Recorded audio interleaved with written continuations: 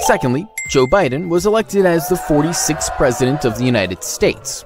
If 2020 disappeared, Trump supporters would be overjoyed. Thirdly, UK left the European Union on 31st of January 2020. If 2020 disappeared, European Union may have remained one happy family. Fourthly, Prince Harry and Meghan Markle quit royal family. If 2020 disappeared, royal family would have never lost its stalwarts. Fifthly, Kobe Bryant and Chadwick Boseman died in 2020. If 2020 disappeared, basketball as well as Hollywood fans worldwide would be extremely happy. Lastly,